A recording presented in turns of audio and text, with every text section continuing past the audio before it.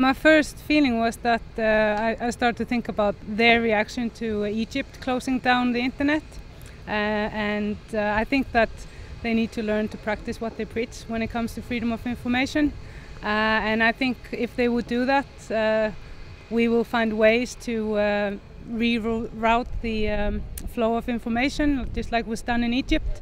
You can't shut down society like that.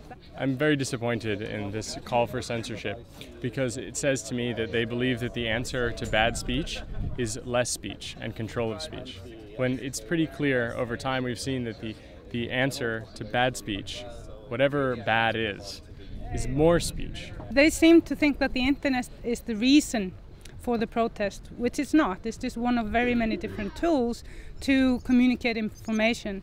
And I don't think, actually, from what I've been hearing, that people were not using Facebook or Twitter to organize themselves. They were actually using Blackberries. Nobody would ask for people to take away their telephone or landline so they lose their connection. Nobody would say that. But if it's about the internet, people talk about taking away their access to the internet or even stopping the redistribution of their messages.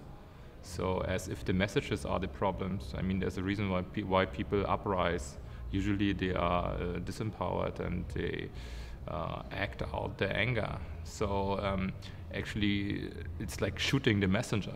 But the internet itself isn't the problem. If someone does something bad on the internet, like a crime, he's just another criminal, like in the real world. If someone robs the bank, he's a criminal. If someone breaks in at NASA, he's also a criminal. Nothing special about it. I think it's clearly a sign of some kind of panic, basically.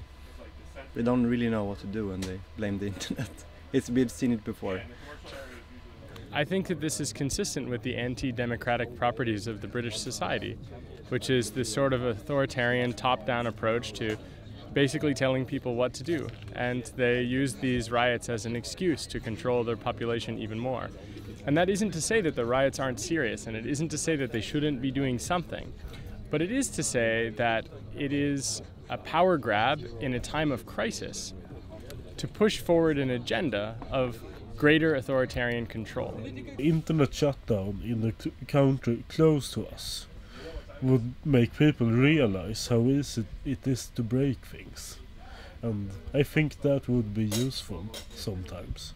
And so if you really want to see anything on the internet, if you want to post something, do it anonymously, there will always be a way.